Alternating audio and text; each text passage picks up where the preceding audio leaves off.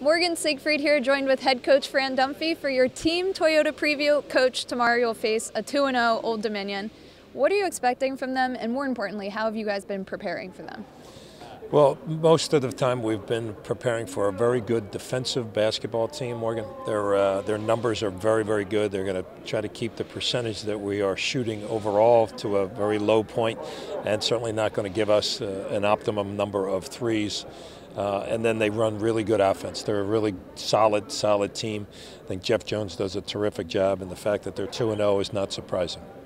I know you guys probably try and take it one game at a time, but have you looked forward to Indiana State or Auburn at all? We have not. Well, our assistant coaches have done that. We Okay. have one guy's in charge of Auburn, one guy's in charge of Indiana State, so they're doing all of that work, but we haven't talked to our players about that. Our job is now concentrating on ODU, and after the ODU game, then we'll set our sights on either one of those next two opponents. But you're right, we don't look ahead. You guys are the last team in NCAA Division I to start your slate. How excited are you, and how excited do you think these guys are? Well, I think you work long and hard. These kids have worked together for almost 8 months now. The freshmen came in the middle part of the summer. Our other guys have done it overall right after the season ended.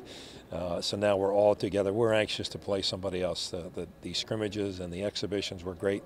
This is when the lights really go on, and I think that's what you live for.